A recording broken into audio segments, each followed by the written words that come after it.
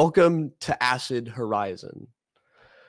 We are in an age that is increasingly defined by its drive to isolate, define, and optimize life. We are told that we are among the blessed if we represent our age in this way. And if not, we risk the salvation of all.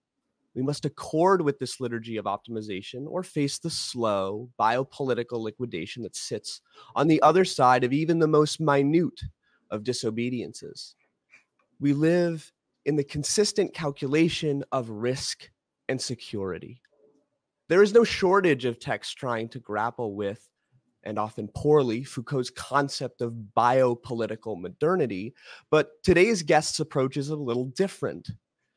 Our guest asks, what modes of thought brought about this government of the living? How did its object come to be known and to be manipulable and to be scaled to this concept of population? How have we found ourselves in the grip of this smart being?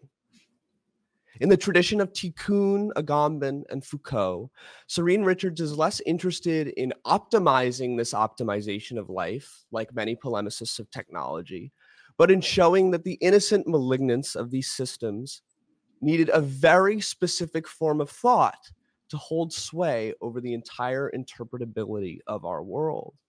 Biopolitics, for Serene Richards, must be understood as a system of thought. So thank you so much for coming on the show, Serene. We're really excited to have you. Oh, thank you so much for having me. I'm really excited. Yeah, no, we're super excited. We don't cover Foucault as much as I'd personally like to. So it's always good to do a biopolitical episode.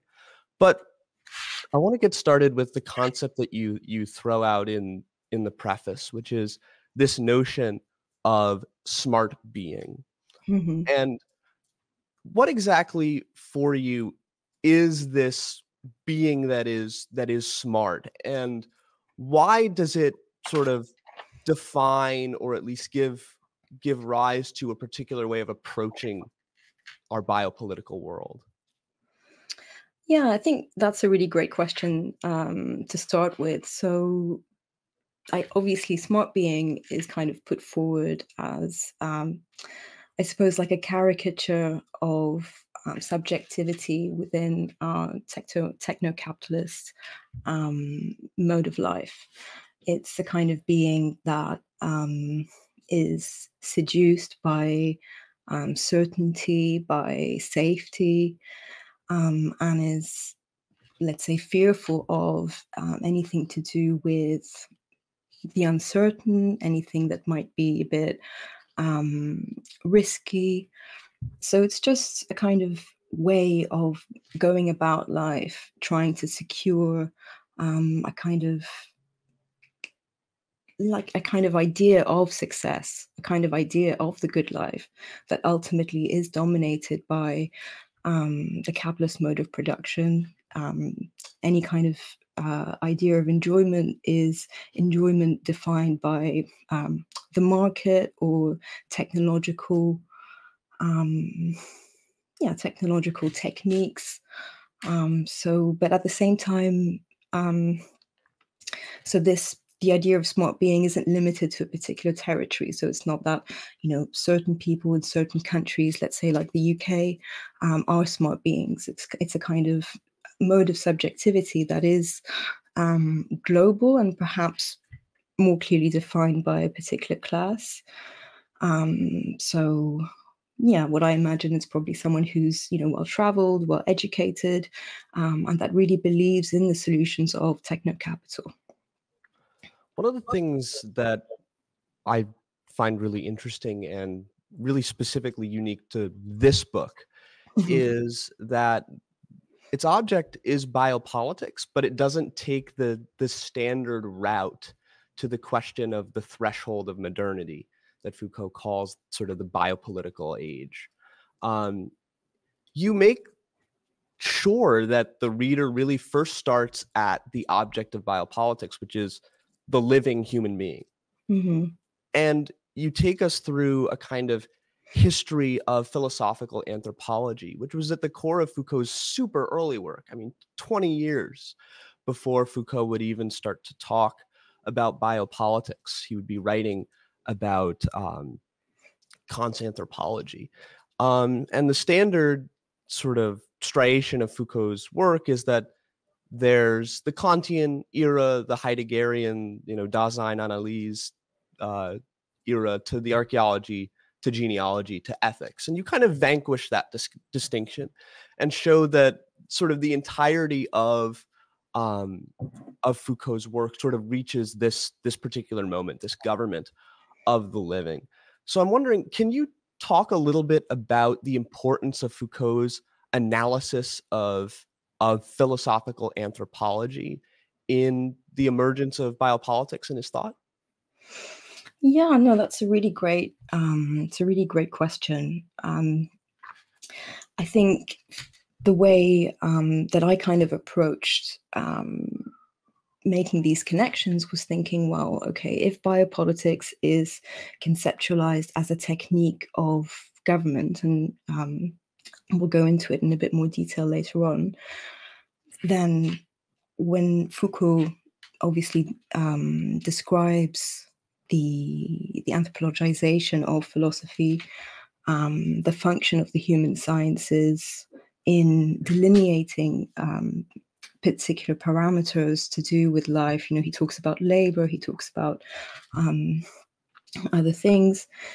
And these basically set up the parameters and the conditions of how life should be lived. And so I couldn't see how these could be disconnected. That obviously if government has to do with the living, has to do with organizing social life in a sense, then obviously the raison d'etat, as we could say, kind of derives from these forms of knowledge that were elaborated on in a very particular way, in a very specific way. So drawing from evolutionary biology, drawing from contemporary linguistics. And so I think that, for Foucault, that was really important. And the key obviously is the inquiry into man. So as I go into it in the book, it starts from Kant's edition of the fourth question, what is man? Setting up man as both the object of knowledge and the subject of knowledge, and resituating himself throughout, retrospectively throughout the history of humanity as that subject. So I thought that was really interesting. And I think that particularly thinking about how Foucault frames that in relation to the connection to life and the living, to how we should live. Because obviously, whatever discoveries are made in, let's say, biology or in economics, then come to define politics, then come to define the question of, okay, well, how do we increase the minimum wage in this context, or how do we amend this policy in relation to this body of knowledge, this empirical study, etc. So the two are kind of connected and function together, I would say. I mean, if I could pick up on some of what you're saying regarding philosophical anthropology and its relationship to governance. I mean, I understand, in terms of philosophical anthropology, I think one of my main references, and Foucault's as well, is someone like Feuerbach. And I'm wondering if, in terms of the sort of the split that happens within the idea of the human, is there a split that occurs within the idea of the human that arrives on the scene at the same time as we're trying to do this philosophical anthropology? And so what I mean by that, just unpacking it a bit for the listeners, is there a split between, say, the essence of man and human beings, or the human, capital T, capital H, and human beings? And does that end up becoming something like the standard? So, all of us, the essence of man partakes in all of us, and yet no individual human being is the human essence, is the essential, and therefore that becomes kind of like a governing principle. Is that the kind of split that's working here, a split between the species and sort of speaking for the species on the side of the governing sort of ideology, or the philosophical anthropologist, to the government draws upon for their policy making, and individual humans themselves who, being particular, kind of be this universal object that is known in anthropological studies.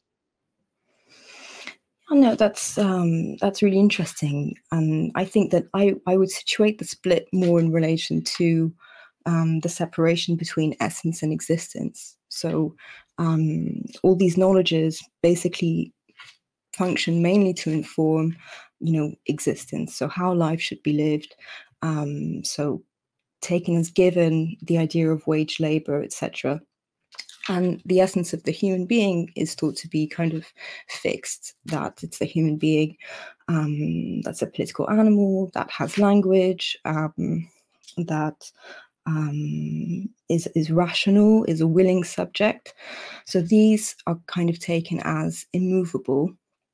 And the idea is then to govern existence so that it matches up with what's already been prescribed and defined as the essence of the human being. And so, if obviously, as human beings, we're unpredictable, we might not always act in ways, that might be rational, etc. Then that is precisely what gives government its sense. Intervening in those aspects of our behavior or modes of conduct in order for them to then conform to a specific idea of human essence. And so for a long time, this was basically morality. Even statistics as a science initially started out as being called the science of morality. So the moral sciences, so concerned with deviance, concerned with, unemployment or prostitution and so on. So, the philosophical anthropology functions in a sense to reinforce assumptions that are taken to be truths with regards to the essences, and then kind of providing the tools to manage, let's say, or govern existence to match up with presupposed human essence, whatever it might be. I hope that answers the question. Thank you. No, absolutely. It almost seems oh, sorry.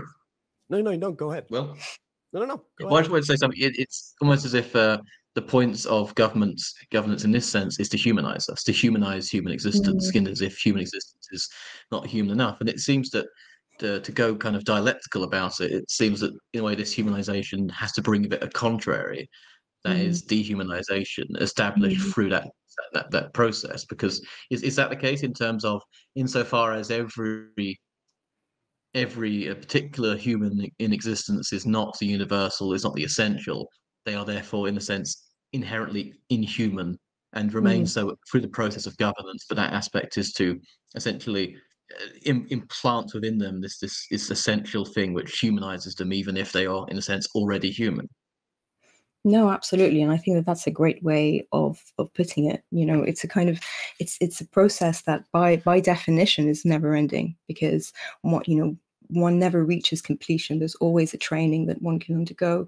There's always something else that one can do to better oneself, to better achieve or attain this degree of humanness, let's say. And of course, always in view with a view to something to a fictional kind of standard, something that doesn't really exist. And back in the 19th century, when Adolphe Quetelet, who was a statistician and astronomer, I believe, basically came up with this idea of the average man. For a long time, that served as the norm, the ideal standard that everyone should kind of attain. And of course, by definition, the average is no one.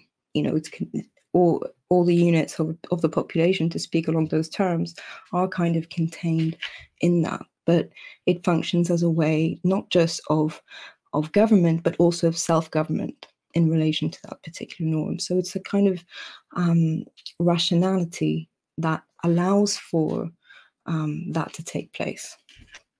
What's interesting here is that it sort of shows us the problems that we run up against when we sort of try to boil all of this down to a dialectical history, right? the emptiness of the normate is not something that says, okay, well, now we have to think in terms of the particular as opposed to the universal. It's such a decatonic structure sort of falls apart when we're talking about something like normalizing power, precisely because that exceptional space is empty.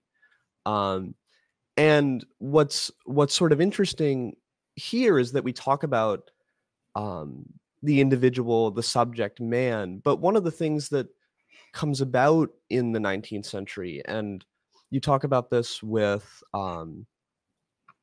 separating or giving Foucault's account of Xavier Bichat and the clinic, is that this thing we call man, the more outside of this space of the norm an individual is, the more individualized they are, the more of an individual they become.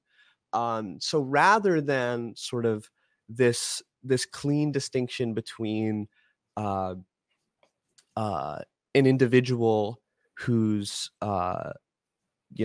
stripped bare of subjectivity and so on, in fact, it's a little bit more complicated, because with each of these like various attributes or trainings, there is a kind of individuation going on. And I'm wondering if there's anything in sort of the history of metaphysics, when you talk about the laws of social statistics, that give rise to this sort of paradigm of government that is in relation to sort of two things, like foresight and the norm. And why was it important to bring the norm, which is something that's so crucial to Foucault's earlier work on discipline, into this space of biopolitics, which seems to have a much grander object, right? The whole of population and its mobilization. Oh, definitely. I think essentially it comes down to, evolutions in the mode of government. What I mean by that is a shift away, or a kind of new emphasis, let's say, with the idea of certainty and with the idea of the future. So making the future knowable, making the future certain, and so in a sense bringing the future into the present.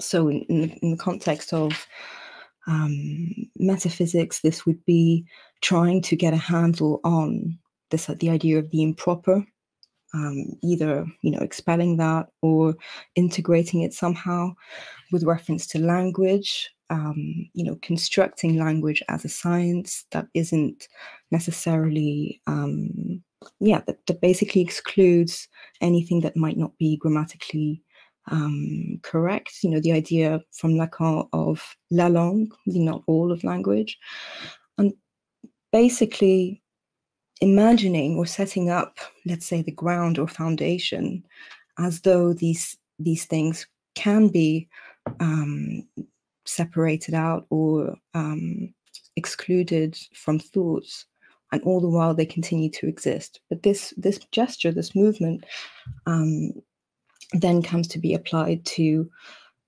individual behavior of conduct.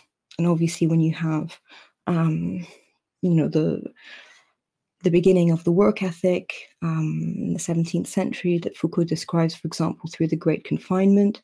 So as Foucault basically says, the general hospitals where people were confined to during the Great Confinement didn't necessarily have anything to do with work, but rather to instill an ethic. And so you kind of have these movements, and at the same time, the 1600s, calculable probability, basically presenting the state with an image of the population, and therefore an image of trends, various trends that emerge depending on the questions asked. Obviously, this isn't something neutral. The interpretation of data is always subjective in a sense. And so, the norm allows for the government of the present, but also allows for making the future certain. But obviously, that's impossible. The more you look into the future and discover certain unknowns, the more unknowns then go on to emerge. And so it's a continuous process. And if we think about how criminal justice has changed in the last, let's say, 30 years, the emphasis is more on preemption, stopping crime before it takes place.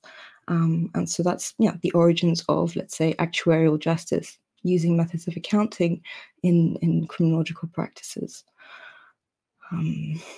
So I think this emphasis on the future and making the future certain is what's at stake. And particularly, thinking about smart being, that's the impulse that kind of dominates its life, trying to make sure that the future is known to a certain extent before it actually comes about or takes place. In regards to this question of preemption, actually, one of the things that I'm really interested in is the history of preemption, particularly in terms. I mean, well, me, we all created did that was one of the main things that thinking about the book is this concept from cybernetics of feed forwards, and I'm wondering how this connects to the contemporary state of smart being in terms of security, because one of the things that I think we've tried to work out was this. There seems like there's an inherent self-defeating nature to biopolitical kinds of securitization, which is in their aim to preempt. Typically, we looked at a history of governance, and generally these systems tended to learn, these feed-forward systems, these preemptive systems learn from their mistakes, because feed-forward learn through feedback. But do we think that in a way that the constant need to preempt and the sort of the speed at which we can receive information about potential risks and potential futures, do we think that preemption in the way is, especially in contemporary sort of cyber culture or digitized existence, that this aspect of feedback is kind of being lost because the fear of error ends up being fear of the truth, to use that term from that quote from Hegel, that ultimately we can't preempt these things, and in our constant attempt to preempt all dangers, we're actually leaving ourselves more open to them overall. I mean, we can see this with the kind of ways in which negative feedback, for example, from sort of very tech bros, they don't take negative feedback well. The machines can't really learn anything because they've told their underlings they're going to work, and their underlings aren't going to get a job anywhere else, so they just say yes, they work, and they pat them on the head and give them a biscuit or something, and then a cyber truck just cruises into a bin and explodes or something. Are we sort of reaching a sort of paradigm which these preemptive systems are getting a bit more accelerated, intensified, and indeed that's even more self-destructive in the kind of smart being that we are, at least in part, today? No, exactly. I think that's a great point, and I think that actually highlights, the problem with smart being is that it's not smart at all. So, but we're all being kind of dragged along, as willing subjects in this kind of nonsensical experiment, where things obviously, we can't really predict things in the way that we would like. It's like the number of errors that the police make, for example, in preemptive arrests, and even, for example, a few years ago in the UK, it was like a lot of Black men were being diagnosed with schizophrenia, and without seeing any medical practitioner, without, that was just the police saying, oh, well, they must be schizophrenic, let's put them in prison. And then, so it's by, error is actually contained in its own mode of functioning. And I think that the problem for us is, how do we organize politically, in a sense, to avoid being caught up in this delusion? Because, the tools at smart beings' disposal basically functions in a way to kind of say, well, you're either with us or, you'll end up in prison. There's no way not to participate in this game, let's say. So, I think that is really the point of tension, and it, should be sides of politics, of how do we kind of untangle ourselves from this path of destruction. Yeah. One of the things that's kind of interesting in taking up Foucault, though, and this concept of smart being, is that there's sort of this issue where you're running up against one of the big organizing principles of let's use the negriest term, the counter empire or counter power of mobilizing this thing we call labor capacity, right? And one of the sort of great anti-post-Hegelian moves that Foucault makes in the early 70s is to refuse that labor is the essence of man. And we continue to see in polemics on technology, I think Bernard Stiegler is sort of particularly guilty of this, is that sort of the unsmartness of smart being is actually diminishing the possibility of a smart being and diminishing our potentiality. And sort of Foucault runs up against this and says, so long as the human being is sort of reduced to or proposed as essentially a being of labor, of work, in a very existential sense, it's already entirely handed over to the machine that makes it work.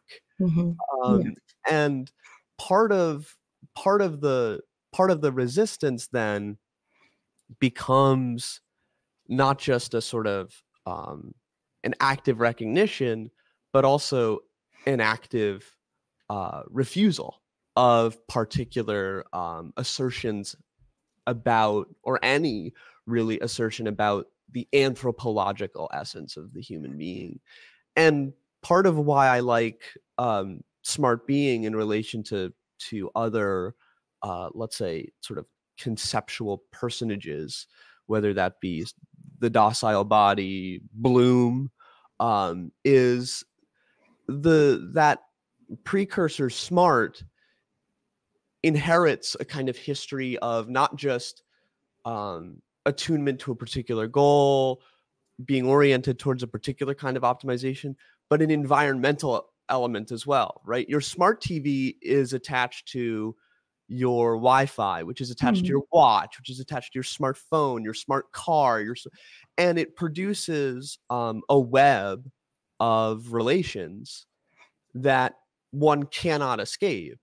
And it makes individuals extraordinarily easy to surveil, to police, but most importantly, to very passively and indirectly direct the human being.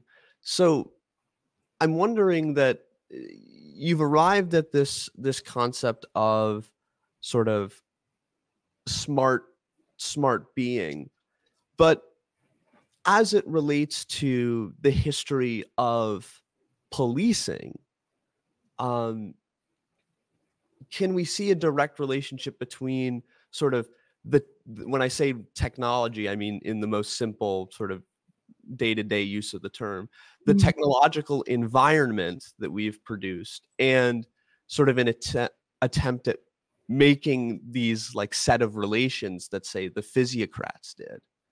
And are you showing us a genealogy? Are you trying to place one on top of the other?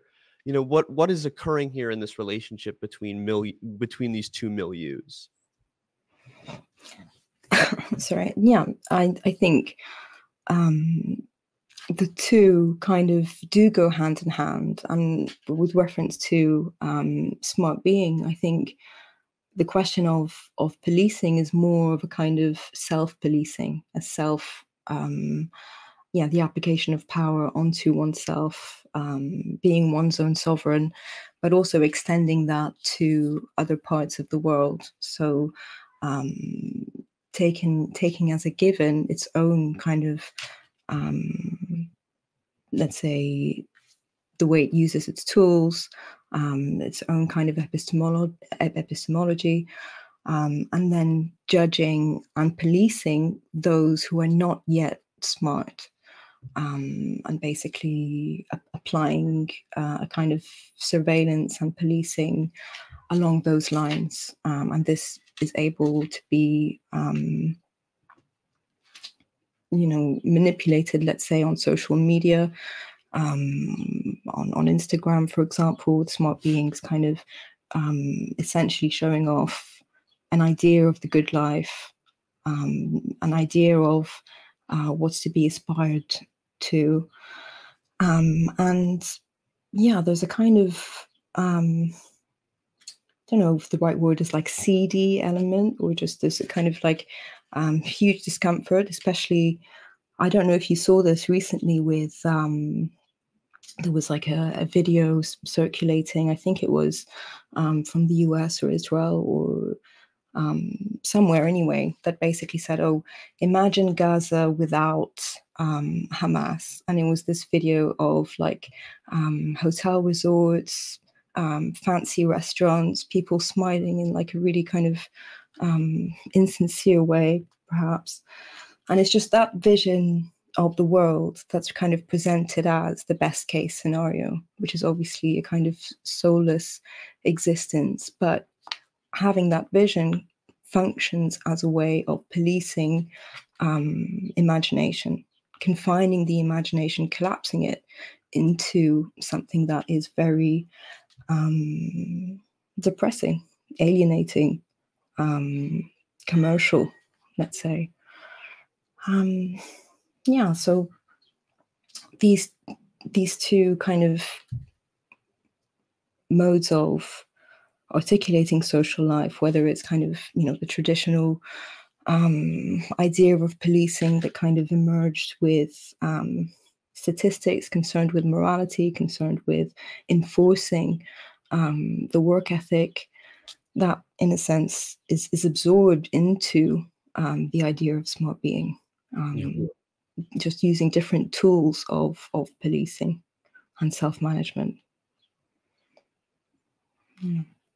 I think the example you just gave over from Instagram and the Zionist genocidal imagination is a very good example of the preemptiveness of smart being. I mean, remember once we were on a show talking about our book with an Israeli comrade, and he was translating this stuff, talking about, why didn't they respond to their own intelligence systems? Well, because no one has ever said no to them, and they don't believe, they think they've already preempted everything with these magical systems, which if you look at any resistance videos, most of these anti-drone devices and they are just scams. You can fly drones up to them, and you can see in terms of their own military tactics, there's a smart being to them in the sense of, yes, everyone is trained for urban environments, but they also know they're sending in a conscript army who aren't very good at what they do. And so they do what my friends calls sort of derisively emotional support bombing, when they level the area around them and then, of course, make their own training completely useless. And in doing so, they still have forgotten how to preempt not standing next to an open window. I mean, this is kind of the smart being of sort of rendered, because it is the most technologically advanced army in the world, supposedly, but that technology actually is only to secure a sense of their own securement, and that has left them completely open and completely unable to respond to error, in a sense. If anything, it's the cybernetic systems seem to have completely collapsed in on themselves. And that's interesting, because one thinks of smart being, but I reminded of a quote from earlier in your book you take from Baudrillard about how artificial intelligence isn't just fake on the level of intelligence, because rather it's fake on the level of artifice, because true artifice comes in moments of contingency when security is simply up in the air. Yeah, no, definitely, that's exactly it. And I think that, what we're increasingly seeing is this, is basically the kind of the breakdown of this kind of like fancy, shiny future, and the real impotence of not just of the vision, but of the individuals who make it up. So the impotence of smart being, completely incapable, incompetent, not knowing, not only not knowing what it's supposed to know or what it kind of preaches, but basically can't even organize their own life, let alone imagination, or it's basically forgotten how to breathe and is telling everyone else how to in a way. And one of the things, though, that's so terrifying about this drive towards optimization, and you point this out in the book, sort of using Agamben, where you write, as Agamben points out, traditional political distinctions such as right and left lose their distinction at precisely the moment where biological life and its needs had become the politically decisive fact, and where the only real question to be decided was which form of organization would be best suited to the task of ensuring the care, control, and use of bare life. And this goes back to that distinction that you made earlier between sort of essence and existence, that seems to be at the sort of tension point here, whether it's Xavier Bichat and the evocation of life, or say Rilke and creaturely life, or Benjamin and creaturely life, or Arendt. There are all these other attempts at trying to grasp this that come before Foucault and Agamben, but it's really in these two thinkers where it's actually the evocation itself that is the problem. And one of the things that you point out in specific and is the MAID program in Canada, which is we've talked about it a few times on Acid Horizon, but we've never dedicated as much time as we should to it, which is the medical assistance in dying program, which is essentially a program that is really in place to eliminate life that has been deemed unoptimized.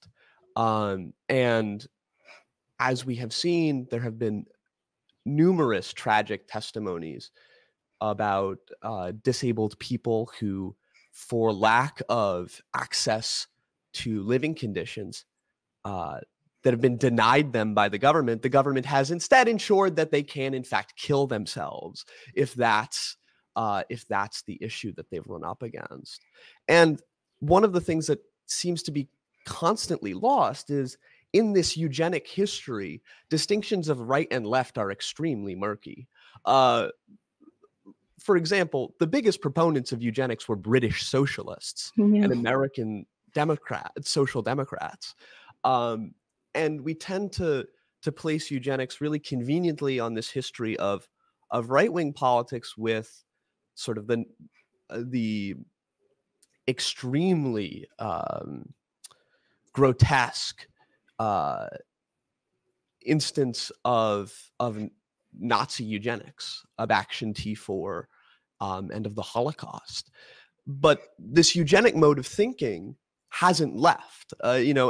It's not like with the Nuremberg trials, these things went away. And in fact, Karl Brandt, said that this question of euthanasia will return.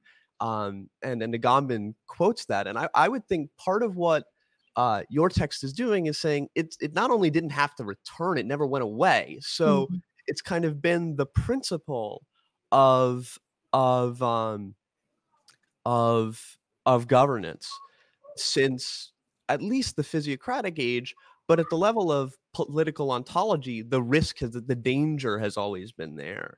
And this you share kind of with Agamben in his work, Stasis, right? Where Agamben wants to show that sovereignty really is linked up. But when we talk about eugenics sort of being something that is shared by both the left and the right, we then have to look back again to your use of Foucault on the essence of man as labor, and show that maybe the organizing principles of left-wing politics, which is, again, this desire for a saccharine, clean, perfectly organized, perfectly rational life, is perhaps a little bit more fascistic than we want to admit, because at least in the 30s and 40s, a lot of left-wing thinkers were talking about how capitalism's fundamental problem is that it's an irrational organization of life, right? Or the irrationality of technical rationality. And instead, what could be brought forth is in fact a rational world that's rationally organized. And if this is the shared vision of both the right and the left, but the only thing that distinguishes them is the kind of policing necessary to achieve it,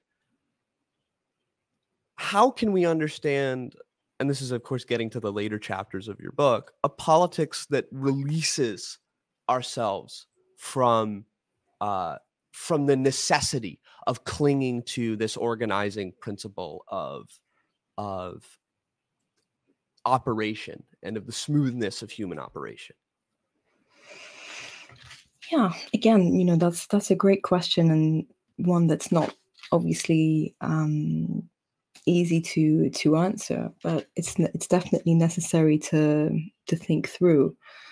And the problem is that once you have, let's continue along the lines of the question of labor. So once that is accepted as a human essence, and something that all human beings need to participate in, then obviously, as you've laid out, the question for government, whether that's right or left, is simply to manage that process using tools that might vary, and the practices are essentially haven't really changed all that much from intellectual tools that we've inherited from figures like Francis Galton, statistician and eugenicist, the idea of, the mean, the average, etc. These things are very much alive in our thinking, and not really kind of exceptions, as you've suggested. So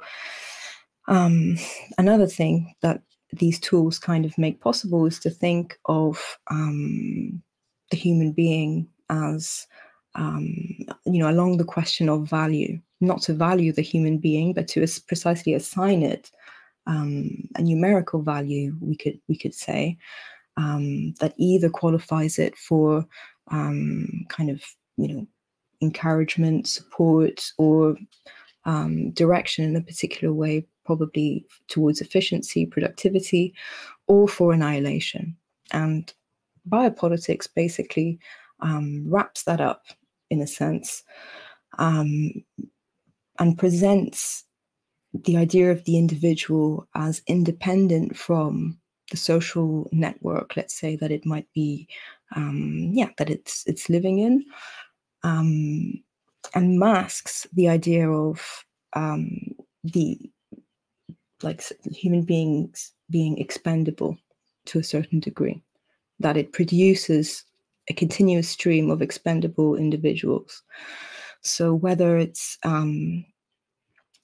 so for example, the idea of the click workers that make smart being possible, or even in environmental contexts, the huge amount of energy required in order for, a data center that nobody uses to stay alive, whilst homelessness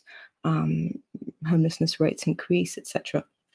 But it's that dynamic of a huge mass of expendable, let's say, lives used at the expense of what Aristotle would call the free man. So for Aristotle, the free person contains the slave as its own condition of possibility. So today, we could say the free citizen, the citizen of the UK, already, contains the exploitation of thousands of migrants, let's say, who die in the Mediterranean. So, how do we go about organizing a different way of articulating politics? Is to recognize that dynamic and to refuse it, to refuse to participate within a system that basically takes that as a given. That is presupposed. That's not really something that we're supposed to be talking about. That's why in the UK, in the run up to the general election, it was, oh, well, don't focus on foreign policy. Foreign policy doesn't really have anything to do with domestic policies, i.e., just forget about all that happening. So how do we think about things differently? Deleuze, for example, reminds us that it's actually what might appear to be furthest away from us that's actually closest and more kind of connected than we would like to think. And it's just to remember that. So for Foucault, going back to his work on the anthropology or his work on the production of knowledge, he's interested in the unconscious of thought. That's that which has been discarded from thought. In a similar way, the bits of language that we discard don't disappear. They exist as shadows to our mode of thought.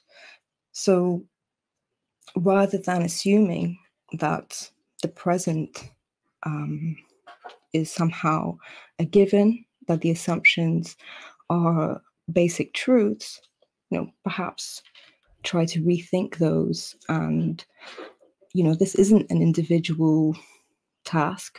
That's why, in the book, I try to experiment with this idea of what a collective intellect might look like, inspired from the writings of Averroes, Ibn Rushd, and Dante, for whom, the multitude cogitates that we might each have our own individual intelligence, but the intellect is collective. And that's something for all of us to kind of participate in. Yeah. You want to go ahead, Adam? No, yeah, no, I was wondering actually how this notion of collective intellects relates to the idea of institutions, or institutions as security sort of based mechanisms. Because as you're mentioning about the general election, I mean, well, the previous regime were mostly about stripping all these institutions of the parts, keeping them running as base management machines, and then sending it off to whatever ex viscount we failed to remove the head of a couple hundred years ago. But the current thousand-year Reich we have right now is more about actually believes the institutions, quite viciously so, which is why the Home Office has announced, their new immigration raids, because we have the more competent fascisti in power in Britain now. And I mean, thinking in terms of emboldening institutions, there's also a huge focus in your book about the question of destituent power, or something like deinstitutionalizing power. I want to ask how this notion of collective intellect relates to challenging biopolitical operations as they stand on the level of institutional thinking. Because in a way, these institutions rely on this separation between sort of life and the way it's lived in order to channel life through it as a kind of a battery. It needs to keep us moving through these circuits in order so that they have something to work on, be it the welfare system, be it what remains of our healthcare system, which is mostly about generating metrics for various pharmaceutical companies at this point. How do we challenge these things on the level of their own conceptualization as institutions, and how do you think that cashes out by thinking about it in terms of this collective intellect, this multitudinous rather than individual being? Because of course, as an individual, it would be hard not to relapse, as you point out, to something like Homo economicus, or this rational, just we have to make a map of the institutional territory, and then one of us, the brain genius, do that, and then the essential human to the operation draws the map, and then everyone else is channeled into the circuits to sort of reform the territory. But that's, of course, that's not what's happening here with this theory of the multitude. Yeah, that's a great question. And as you've said, the institutions that we rely on today,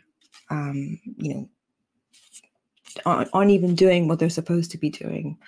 If we think about it in the context of law, this idea of a rules-based international order that we're all being promised kind of exists at precisely the moment that it's supposed to be doing something with regards to the ongoing genocide in Palestine, it fails to. So it might put out statements here and there, advisory opinions, but it seems that, these things aren't necessarily enforced, and they continue to exist, perhaps just, symbolically.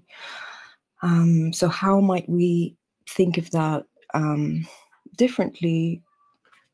Well, in the first instance, the question to ask is, can we think of institution away from identity and representation, and away from setting up, having an institution with a view of a kind of transcendent principle that would then come to define its mode of operation? So to kind of do away with the idea of application and realization, and rather think of institution as something that might be that has its sense precisely because of a form of life, rather than the other way around.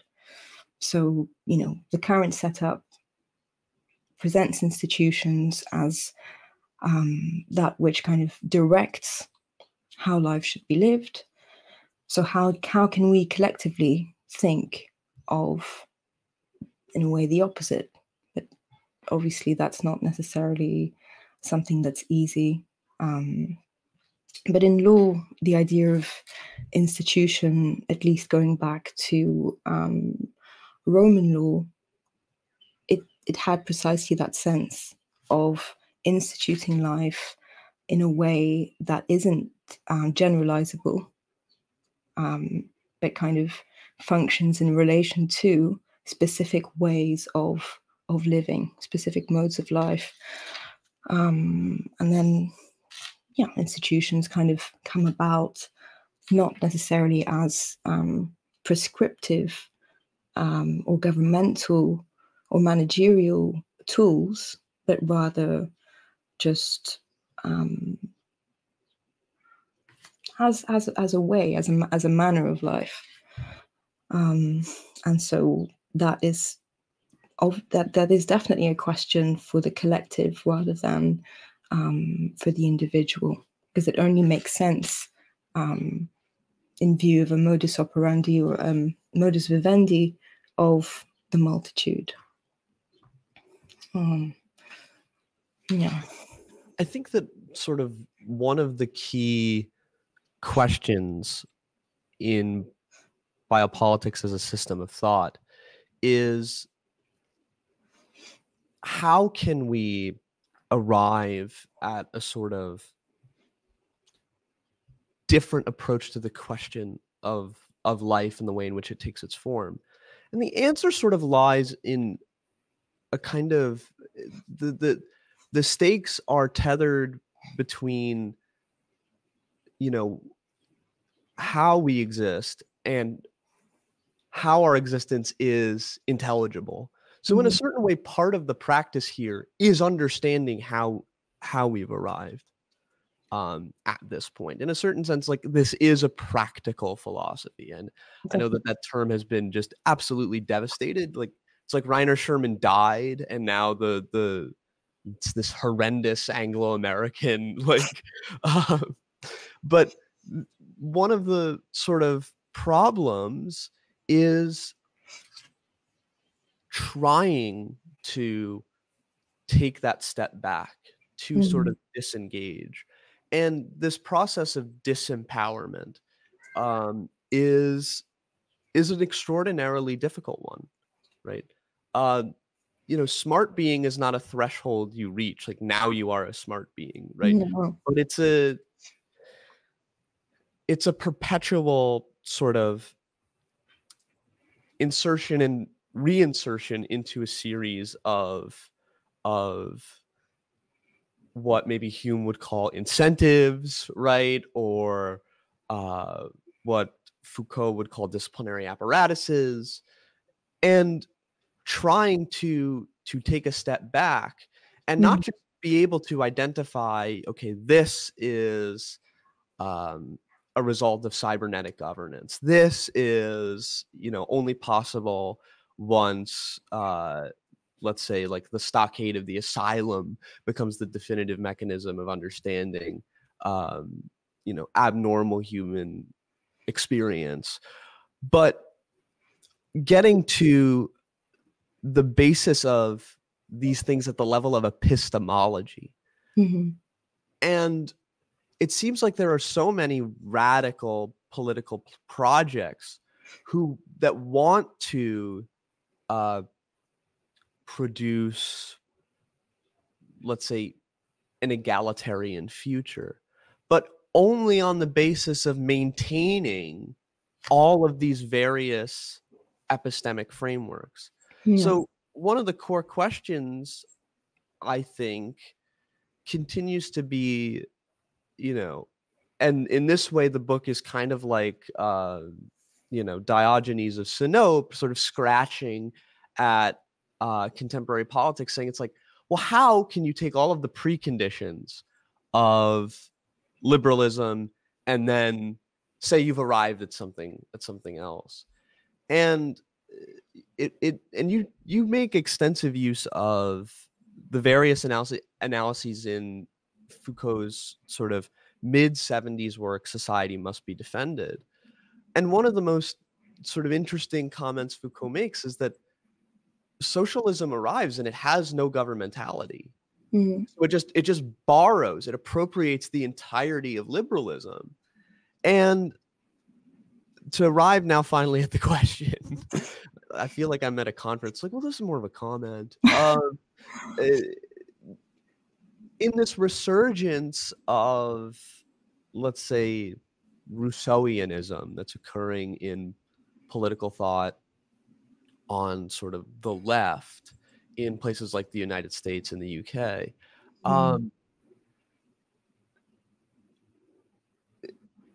isn't it possible to just see the replication of liberalism ad infinitum? And is that not part of the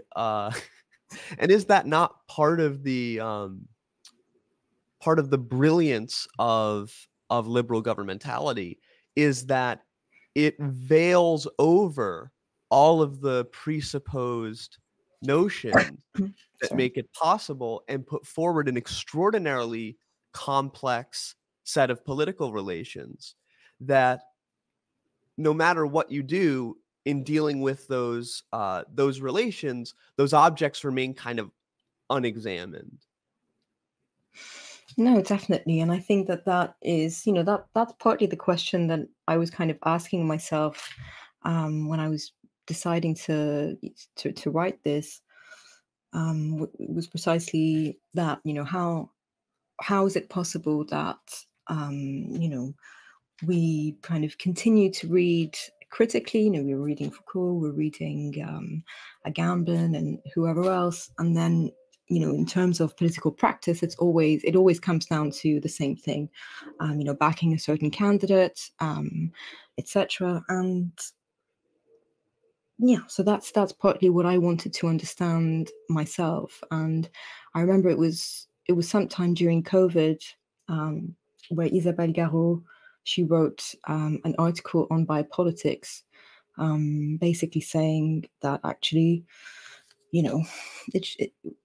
biopolitics kind of depoliticizes and isn't a useful way of thinking about social emancipation, communism, etc.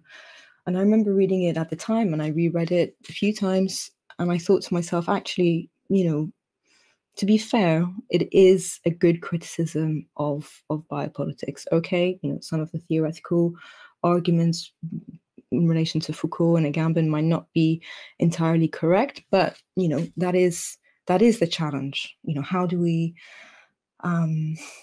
go about organizing politically by not falling into the trap of the legal framework, which is biopolitical. It is an inheritance of liberalism, etc. That's just one example. But the question that I would pose to Isabelle Garot is that, well, not just her, but people who kind of take that perspective, is that yeah, I fully agree. You know, we need to organize politically. There needs to be mass social organization. And then, you know, the argument that they put forward is that then you gain power, you get in, and then that's it. Then what? You know, we've seen it happen many times where, you know, whether it's in Chile, where, you know, there was a huge, massive mobilization. First thing they decided to do after winning the election, okay, let's redraft the constitution. And then let's put that constitution forward to a referendum. And then, of course, they lose that referendum, and then the far right take charge. Or, you know, what happened in Greece and what happens everywhere. There's a kind of underestimation, I would say, of international institutions, whether they're international financial institutions like the IMF or the EU, etc. There's a whole host of questions and presuppositions kind of cast aside. So whilst, you know, I am sympathetic to the concerns, I would say that actually, you know, perhaps there is a mystification there as well, or, you know, that they don't recognize a certain mystification that frankly is also can also be described as depoliticizing. And yeah, this concept of depoliticization is a frustrating one, and we saw it emerge out of COVID, and it was extraordinarily opportunistic too. Like the thinkers that became sort of the stalwart, we need a new politics, were in fact like the stalest, had essentially the stalest proposals, which was just like, you know, we got to take up Uber as a you know, or you can say the words Ben Bratton will. It's fine on this podcast. He's not listening, and we don't like him anyway. You know, Benjamin Bratton's position was essentially we need a positive biopolitics. Yeah, exactly. Or Perotov, or frankly Nancy and Esposito, or like, oh well, we can democratize biopolitics. But of course, all of these things have resulted in perpetual catastrophe. And what this book, I think, really, really leaps into, and I think you share this with Agamben in a particular way, which is that so long as these things remain unexamined, and you take the entirety of the object of politics, and then fight on that ground, you really can't be surprised when you take the right-wing position on the very ontological basis of politics and then lose. Because you never fought it. There was never a fight put up to begin with. And your concept of counter-actualization, which I think is towards the, I'm trying to find it, which I think is towards the end of this book, is one that I think is extremely compelling. And when folks respond, well, you know, it's very easy to simply wash your hands of it. The answer is no. It's actually really, really hard to find everyday ways of disengagement from these modes of production, from these conditions of existence. And in this sense, one of the things that I really appreciate about books like yours is that it searches for a politics that can't be confined to the parliamentary. And it shows that though the parliamentary system can produce this amazing spectacle of opposition, these distinctions are historically not as important when the object of management is the sacrosanct protection of the life of the population. And this is the justification that makes possible the kind of despicable attestations of, for example, representatives of the occupation forces in Gaza. They can say, well, 400 people can die because we had to take out someone we thought who might be somehow possibly someone who knows, maybe somebody who knows somebody who works with this member of Hamas. And this total mobilization of the population that is simultaneously extremely vulnerable, but at the same time extraordinarily powerful, and the source of all sort of vitality or vibrance of our government, is the trap that we ourselves fall into. And we can't be surprised when these occupation forces mock us with the entire history of really political ontologies that led up to this imperial object sitting in front of us. And in a certain sense, I think your book shows us the importance of how we interpret the object of politics before we start actually getting into the spectacle of what we call today, which is not political politics, right? And I'm wondering, as all of these things sort of circulate, you sort of make a bold gesture that there can be no guarantee. And why do you think it's important to resist that necessity of a guarantee? Why is it necessary to put forward the reality of disappointment? Because I think it's important to not be put off by the possibility of there not being a guarantee, in order precisely to be able to act. Affects like fear, or I would say mainly fear. They're a huge obstacle to being able to think, because thinking necessarily involves, a kind of disintegration, a kind of feeling of being lost, or it's some kind of struggle. And by believing in the idea of certainty, and then being disappointed when that never actually arrives, then one might then shy away from trying again, picking out different strategies, etc. So I think the fact that there might be no guarantee also kind of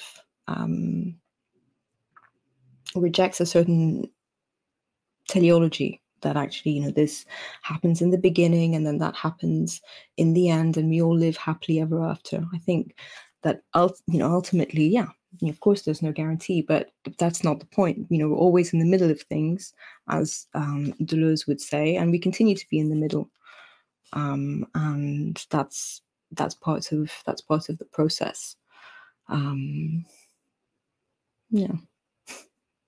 Well, I just wanted to thank you one more time for coming on the show. And perhaps one way that we can talk about this book is to say that really it is a book searching for the politics of the undefinable day-to-day work of freedom. So for that reason, I really appreciate it. Adam, do you have anything to close with?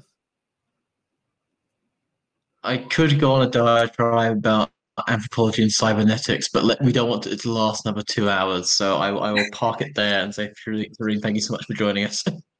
Oh, thank you so much. I really enjoyed this conversation. Thank you so much for having me, both of you.